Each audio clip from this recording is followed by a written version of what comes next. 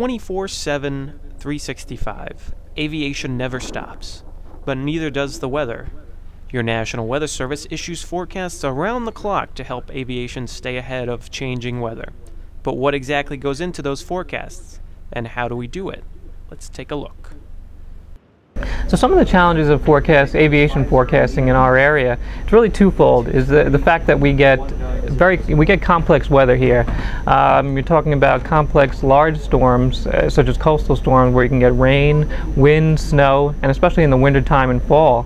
And then also in the summer and spring, we get we can get thunderstorms, but we can also get little mesoscale events, smaller scale events, such as sea breezes, which create wind shifts, and also stratus and fog.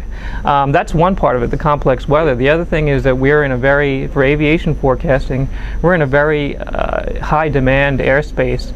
We have three major airports here, Newark, LaGuardia, and JFK, where a lot of the air traffic that goes from abroad or is going to go further west or into the country does fly through here. So any kind of changes in the weather, especially just small changes in the wind, it could be a 20-degree wind shift, just a few hundred feet in ceiling height, which is your cloud deck, or just a few miles in visibility can cause major problems in terms of flight delays, having to change runways, or even cancellations.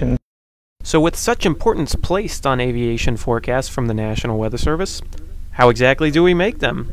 Let's check back with Nelson for more on that. All right, so the main forecast product that we use to communicate our aviation forecast is the terminal aerodrome forecast, and that's a detailed forecast where we're going to show our users where are the significant changes in terms of wind speed, cloud height, visibility, weather conditions, obstructions to visibility, and also wind shear. Over a 24 to 30 hour period, when are there going to be significant changes in critical levels to them, and try to put that in a form that they can use that information to make their decisions. So it's a little, in terms of it's a little more detailed than what we normally do in a 7-day forecast, or that you might see on your local TV station.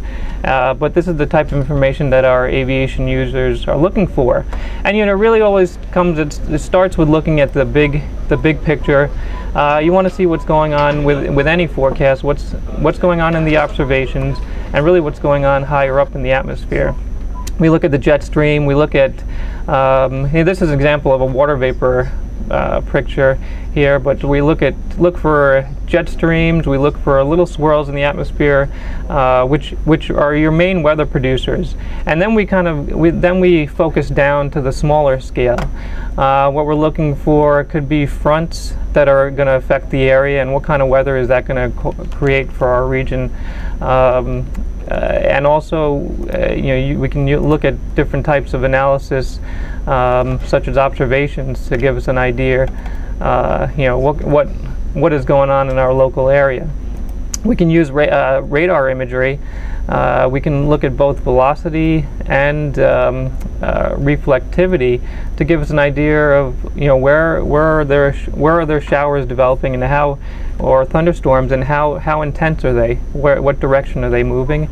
We can also see wind flow in our through these radar products, where we can actually get an idea of, is there a sea breeze developing? Is it going to come onshore? Is it going to affect a certain airport? So these are some of the things we do look at. Satellite imagery is very important, and we can see, is there a stratus deck offshore that's going to move onto the on land and affect one of these airports, and how can we convey that information to our users so they can best plan.